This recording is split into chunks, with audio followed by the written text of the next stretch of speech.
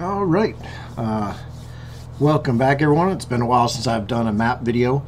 I've been relearning Arkenforge as they had a big update, and I didn't want to do a video until I was really comfortable with building within the new setup, and I think I'm ready. So I'll give you a quick overview of how to make a map with the new Arkenforge setup. So we're starting today with the idea is to make a mine, like a precious metal mine. In Dark Return, I call it tritium, which is a very heavy material that's used for armors and swords that's unbreakable. So that is the goal, and the goal is to do it in under 30 minutes. So let's see what we can do. So first off, here's the whole tool set. No, it doesn't look like you get my cursor. All right, we are back. I got the cursor. So let's start with some quick basics. All right, everything's moved over the asset browser. In fact, wow, it's been so long I don't even remember what the old Arkenforge was set up like. But the new one, we've got the asset browser, which is where we can find all the different things that we use to build the map. The hand is definitely new. The old Arkenforge used a round wheel around every object, and now we're using the hand, though I think there might be some new stuff in the works. So I guess if they change it again, I'll do another video. But the hand allows us to like manipulate things, change things different colors, move the layer up and down, change the lighting, and so on. So we'll just sort of cover stuff as I start using it. So the first thing we're going to do is let's lay down some natural stone, dark rock, so that way we know how big our map's going to be. Let's do 30 by 40. And I'll show you something really cool that I found out recently is that you can do, so we put this one over, and you know, whenever you do patterns, you tend to get these repeated things that you see over and over again. So one of the goals of making a good map is to hide that. And so you can go to tiled, noise, and noise on. And what that does is that breaks it up a little bit. And almost like sort of a camouflage here. So see, we can do that, and then all of a sudden we've got two different textures going on there. We'll go up to brightness, make it a little bit darker so it matches everything else, and boom, see, automatically we've got a little bit more variation there in the background. And the real trick is to find stuff that that has a completely different texture base to really break it up. So you could do like a cobblestone texture, do the same thing, tiled, noise, noise on, change noise scale, make it way bigger, and then we'll go to darken it up a little bit, but we want to leave this one a little bit lighter. And then also, then I can come in here and sort of mess with the opacity to see where I want it, because I just want to add some more texture to things. Alright, so now we got our rock base. And I think under natural stone here I saw, yes, a mine floor. So one of the big things that's helped me since the last time I used Arkenforge was learning how to use shortcut keys. And that's really sped stuff up, especially when you're looking to move things up or down in the list or in the layers of the stuff that you've set down. So I have it set to Control B to turn it to a brush. I like the soft brush. We're going to make it as big as possible. Maybe not as big. And here we've got, so I'm just going to start figuring out where the basic edges of this mine are. Now, I haven't done a sketch. I haven't done any planning at all. So we're just going to roll with it.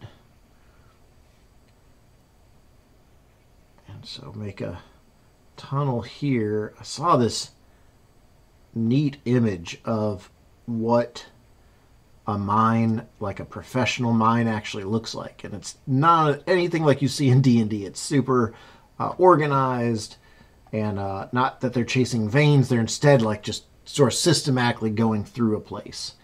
And so let's sort of try to emulate that in this one. So I'm going to go up to 2, so it's almost a whole brush. And then I'm going to have these coming out like they are going after different veins of the ore.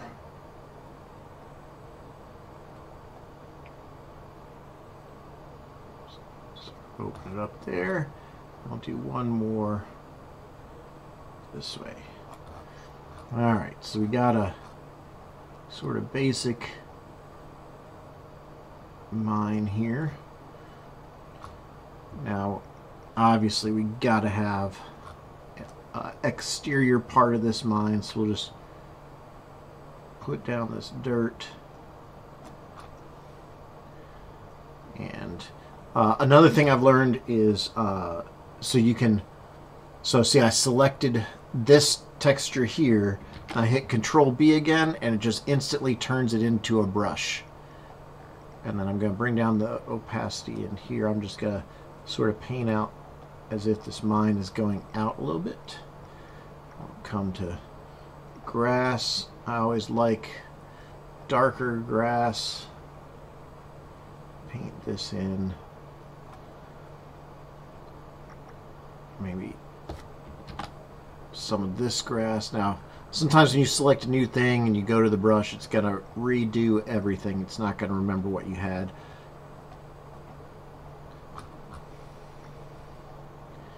And the trick here is, see, I'm just sort of painting down little bits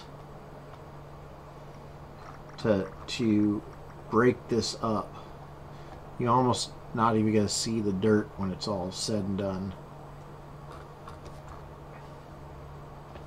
And, oops, there we go. It didn't save my opacity. I want it real light, just not to give it the hint that it's coming out. Alright, so got an outside bit of grass. Don't like that there. Alright, and we got the mine set. So next thing we need is some walls. A big thing they did recently is they went through, I say recently, it was a couple months ago, and they reorganized everything, and it's very easy for me to find the things I want to put in now. You can see on the left here, so these are the lines, so these are like walls, fences, stuff like that. And it's very easy to find what you want. Now, if I can remember, I love using these cliff walls. You can just easily bend it like that, make some nice stuff. This one here I think is my favorite, and I go to line, freeform, and so we'll start this right here. And so I draw that, and then instantly see you've got like this nice wall to your dungeon, but it doesn't match the outside rock. So I'm going to come up under the image manipulation tools, I'm going to darken it just a tad, and then I think if we get rid of the saturation, it will, and look at that, just instantly blends in with the outside, so I don't even have to do any more work. Now to keep that on all the other walls, I select it again, I go to build, line, freeform, and it's going to draw it just like I saved it there. And then see, I can start building from there. Take that right outside and off to the right, and then we come back this way. Now there are a few little bugs with using freeform tool. This one's shadows don't stick out as far, but as you can see, it actually sort of jumbles up the rock wall, which, I mean, you only really notice it when you're really in deep. And then it, on the drop shadows here, you can see it sort of has these little artifacts. But we will fix that, have no fear. Freeform. So now I'm just gonna, oh, gotta get it lined up. Just go through here, see how long of a line I can have. Now I like to give it like a little bit of wiggle as I'm doing it, and that gives it a less uniform line. You know, you don't want it to look like straight walls, like look like they've been hewn into the stone.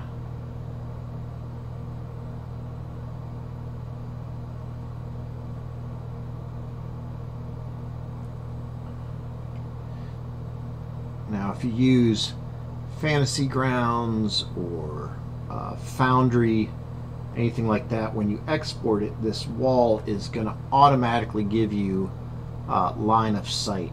And don't know about Roll20. It's been forever since I've looked into that. Ever since I went with Fantasy Grounds, I've just been part of their ecosystem happily, because it does every single thing I want it to do as a virtual tabletop.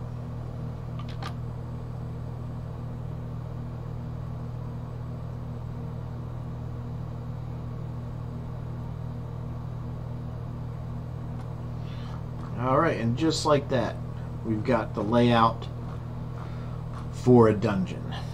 Or for a mine, set of mines. Now, I will show you another trick of mine. So over here you can make a hotbar of your favorite stuff up in the top right here. I'm going to click, it's just the Midnight Black, or is it Abyss, or is it named Black now? I'm not really sure. We're going to turn that to a brush, soft brush. We want it down about like this, and I tend to like around, I think 6, maybe all the way up to 1. And then what I do is I just paint along these walls, and it sort of hides where it did that weird thing with the artifacting on the shadows, but it also just makes your walls pop.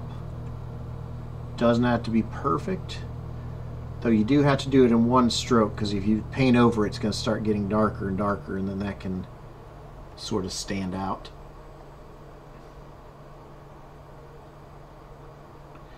Now this is one way of making it look like it's lit, giving it depth, but after this we're going to also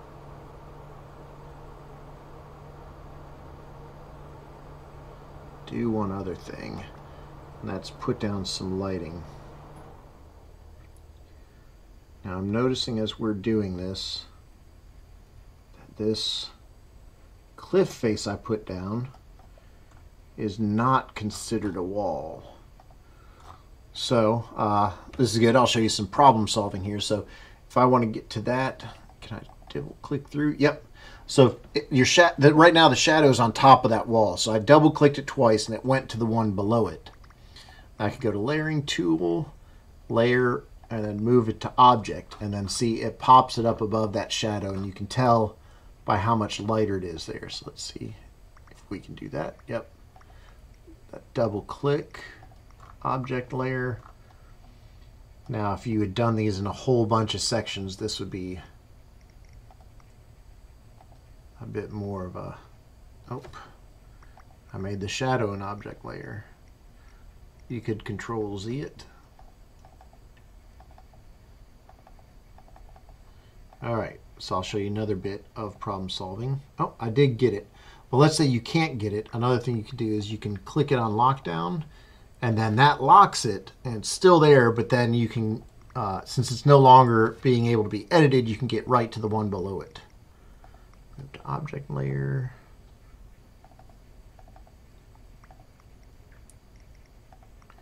To object layer.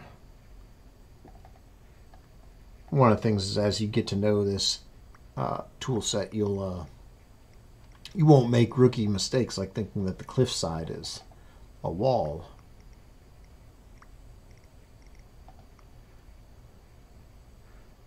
Oh, got the wrong one again. Double click. And you can tell what you have selected because it shows up over here in the hand. All right, I think I got just one left. Layer, move to object. All right, so there we go. We got this. Now let's move on to the next dressing. Let's do some lighting. They got a great tool here that's place a standalone lighting. And so it's set that right there. I'm going to go to set radius. Let's do a pretty big radius. And let's do set color. You can see it's sort of like a mustard yellow.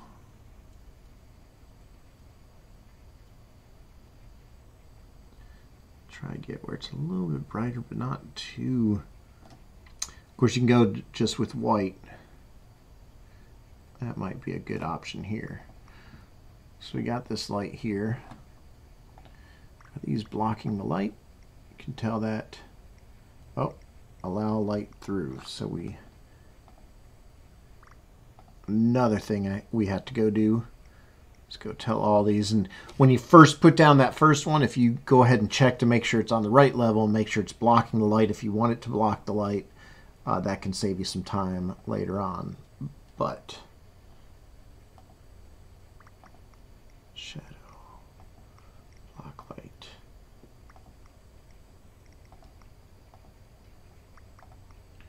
And this is going to matter later on when we're setting down torches and things like that, because you're going to want it to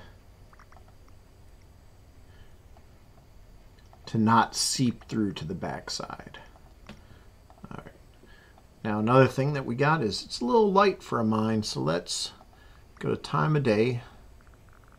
Just darken it down just a bit. Now I'll make our lights show up more.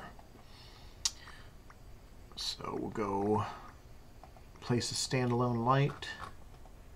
We obviously don't want it here. I sort of like the default color in here. It's a nice one. So I'm going to Control-C, copy it. Just place this in a couple different sections. And then what we're going to do is place one here, select it, and we're going to change the color to something very dim.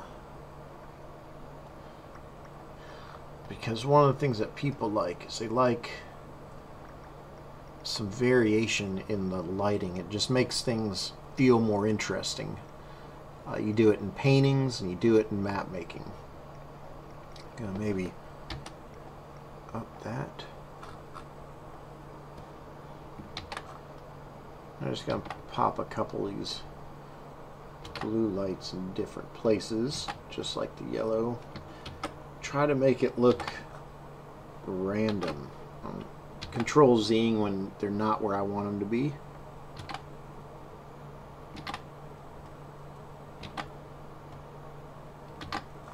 There we go. So we're making this main passage pretty well lit, and then some of these other ones down on the end darkened.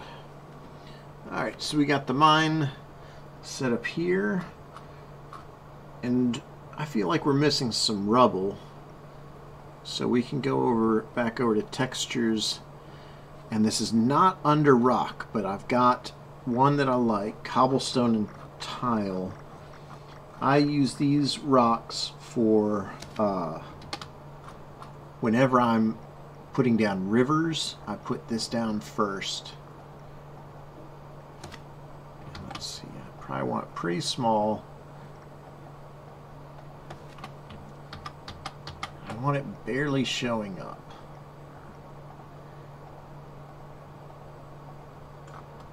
There's another rock one that I can show you all.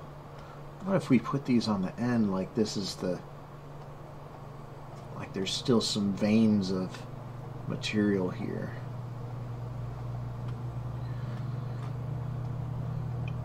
Once again, normally I have a vague idea of what I want, and today I was just more worried about getting my recording stuff set up and getting on and making a video.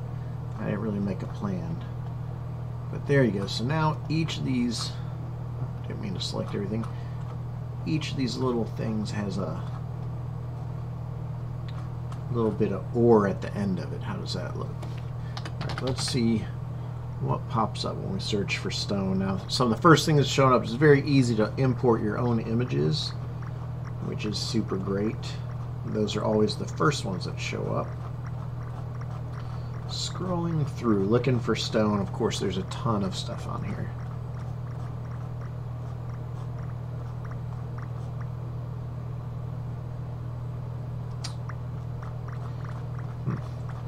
Not seeing, it might be under rock. I know there's a setting that has these like little broken stones that I definitely love to paint down onto stuff, but obviously don't love it enough to remember its name every time.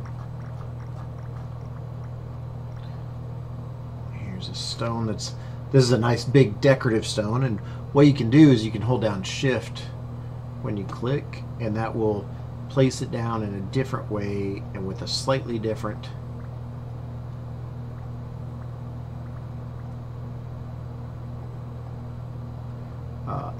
color and things like that. So it's definitely a quick way to populate an area. Alright, well, I'm not seeing the stones that I was talking about. We'll do one more quick run down through textures to see if it's under cobblestone and tile. What it is it's these small stones that are all it is the stone. Of course, when I do this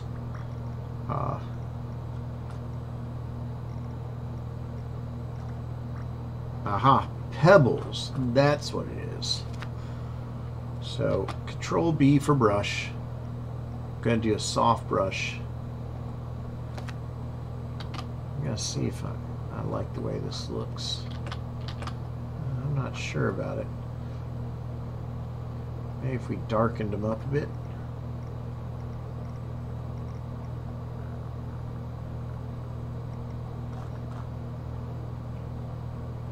That might be good.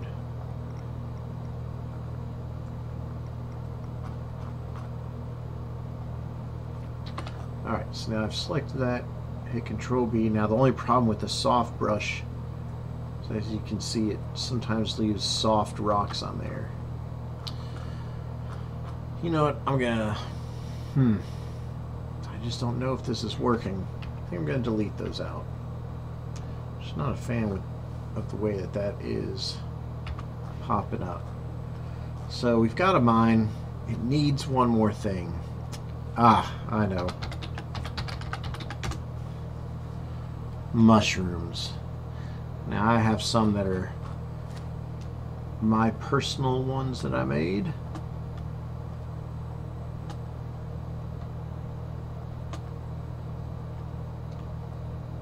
Sometimes in a cave I like to make these and make them the part that's lit up, that's glowing.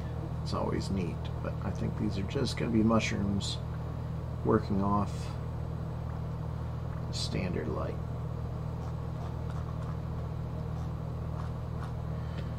Alright, that looks pretty good. Still want one more thing. I know we're approaching 30 minutes here. 23 minutes. It's not a race. Just trying to show you that you can quickly put together a map for your players in under a half an hour.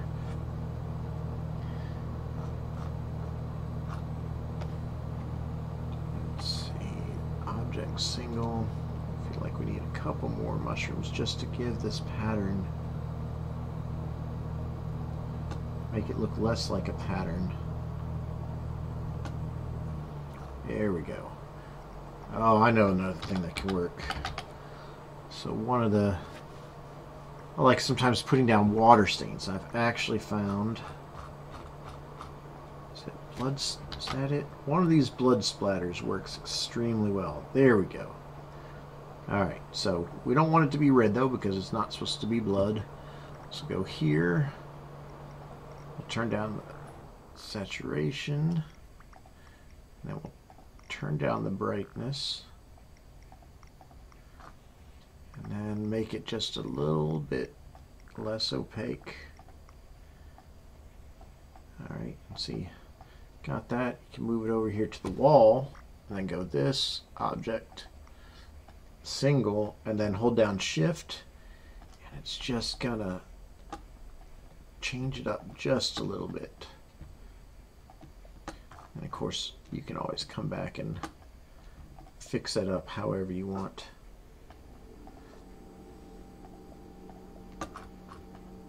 A little too much down here. These into there. Sometimes you gotta go back and edit it to get it exactly the way you want. But there you go. You can see you can quickly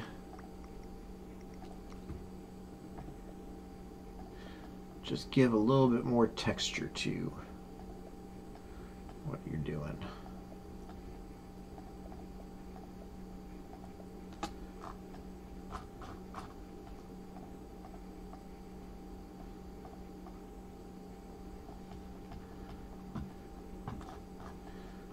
All right, and there we go. We got a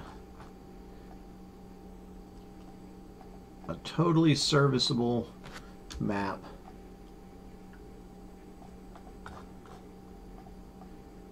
In under a half an hour.